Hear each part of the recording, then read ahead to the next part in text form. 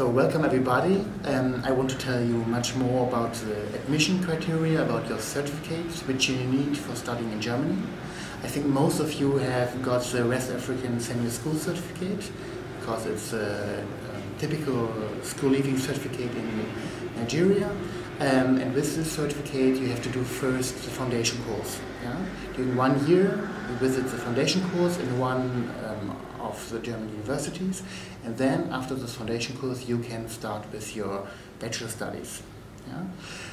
In your West African Senior School Certificate you have to fulfill certain criteria. You need at least one language and you need a scientific mathematical subject. If you have these subjects in your certificate, you fulfill all requirements, and then there's a chance to study in Germany, to fulfill your dreams, to follow your pathway. Thank you.